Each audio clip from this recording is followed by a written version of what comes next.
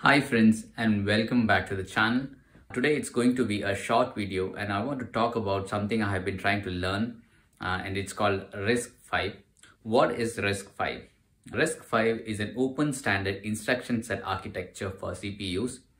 It was a project started in 2010 at UC Berkeley, and RISC-V is trying to be the Linux of hardware. I tried playing with RISC-V long ago, but the software toolchain and ecosystem were really cumbersome to use.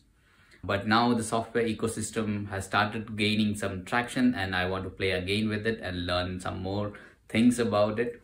So to play with it, I've got this board from Sci-Fi called Hi-Fi 1, and it comes in an Arduino form factor and it has Arduino headers. I also got this book called the RISC-V Reader, and it's written by David Patterson and Andrew Waterman. Read the first 2 chapters of it, and I hope to learn more about RISC-V in the coming months and build some electronics with it. Let's see how it goes. And that's it for today, and see you in the next video.